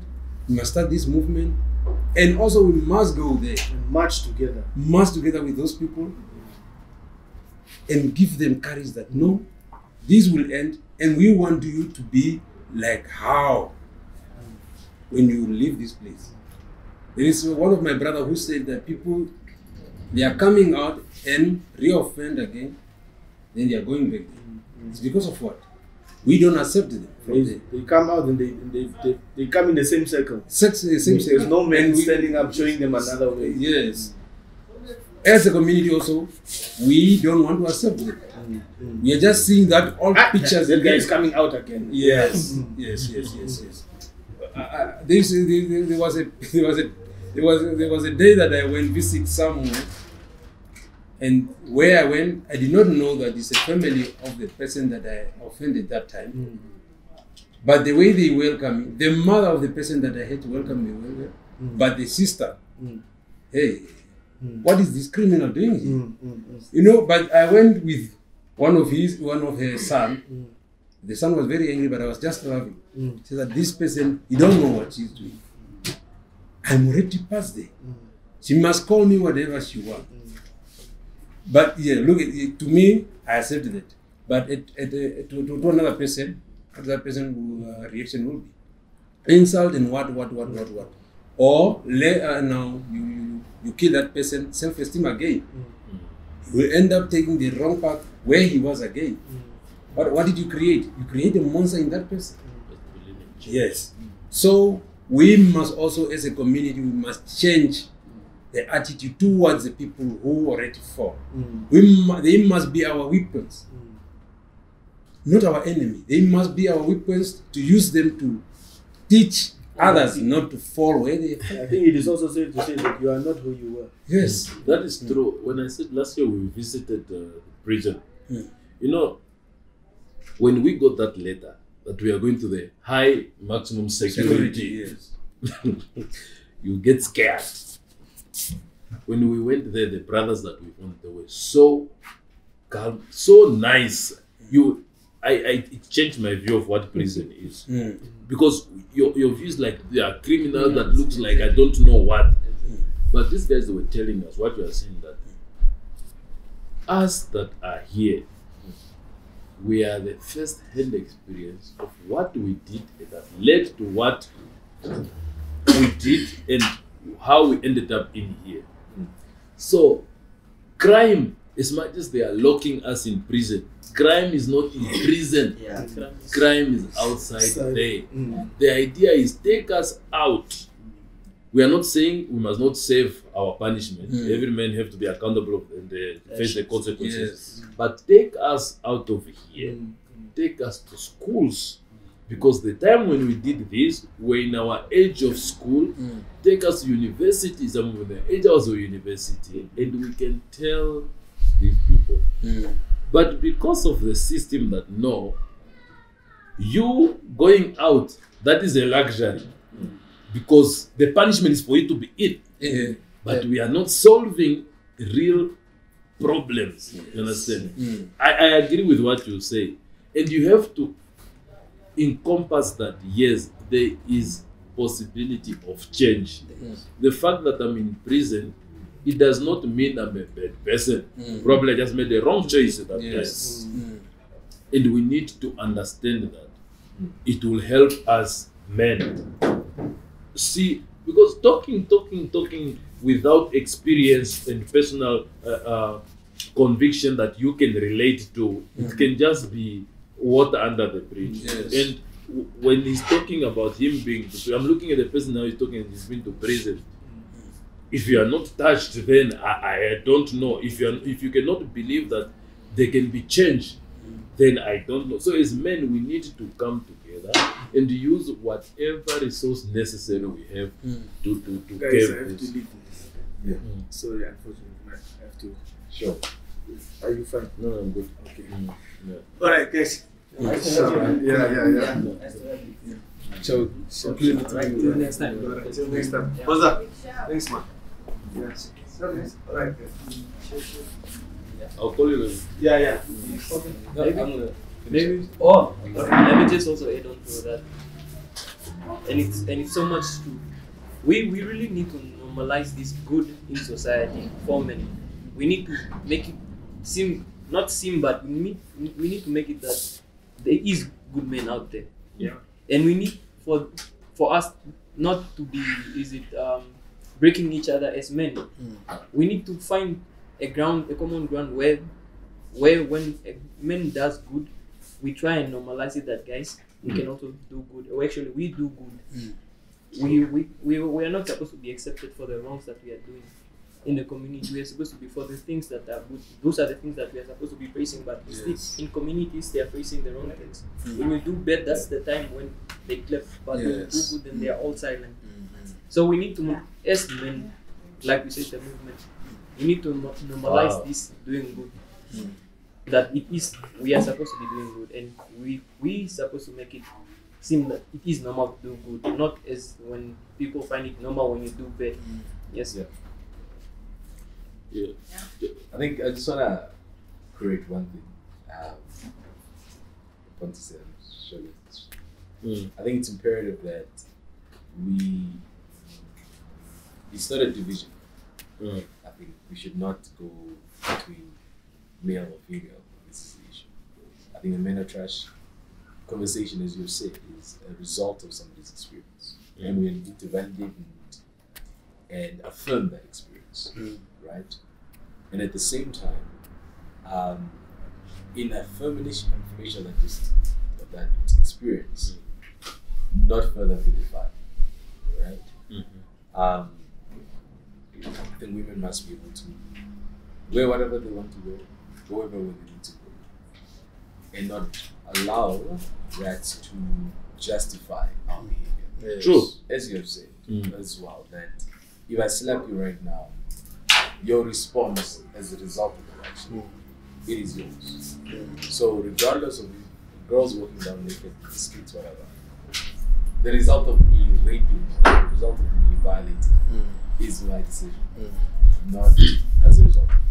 So I think it's just important that we just clarify that we don't, and that kind of thinking, right, in our minds, that we need to be able to take responsibility for, to say this is my action that I've done, not because of what the other person has done, right? And that we call each other out when that actually happens. As your friends are taking you out of line, to call it out and say, hey, relax here, I think you're doing it too far in this space. But what I absolutely appreciate in this conversation is there's been some great, meaningful engagements around society, how we raise our boys, the result of peer pressure, the result of family structures, etc. How that starts to shape how we grow in our masculinity. I think what's also very impressive to see is that there's a new generation of men that are actually saying that men do cry, men that are anxious, have suicidal thoughts, and I think we are now starting to unlearn, right, the toxic behavior of masculinity. And I think even as much as we want to blame our fathers or communities, to a degree they did the best they could with what they had, right? True. So they tried to be the men that society expected them to be In that era. in that space, and we call out what is wrong, we acknowledge what they did right, and we forgive them for what they did not, they were not able to do. Perfect. But for us to start to create a different generation, to become different kind of fathers, to become different kind of community leaders, brothers, etc., men that are accountable to one another, encouraging each other, that it's not only one person that has the responsibility to raise, but that I can raise somebody in empathy, somebody else can raise someone, the same person in consciousness, somebody else raises that same person in awareness around structure, politics, whatever. But we recognize that there's something that I can contribute, but my contribution is limited, and therefore I need the whole village to contribute. Right? That's when we start to actually start to see change. So, thank you everybody for this awesome conversation. Learned a lot today. Moderating it is How brilliant. old are you, Pando? 12. Grade 7. Sharp. See, I'm a long way now. No. Take it one step at a time. Remember what we said. At every stage where you are, I'm a man of God. God, you are there because God knows you can handle whatever is at that point. Exactly. When the Lord is ready for you to take up another challenge, you will see. And trust, we need to trust processes. Yeah. We need to trust processes. Without that, it's you need to trust the process that you need to pursue a woman. Absolutely. And not rape. Exactly. You understand? Exactly. You need to trust that process. But all these things, I'm thinking we have done justice to them. Self-esteem, ego that I cannot be able to get a woman for my own will with my own talking. So let me take matters. Those are the things that we need to impact. Absolutely. But it was beautiful engagement. Good stuff. Thank you so much. Cut. Wow.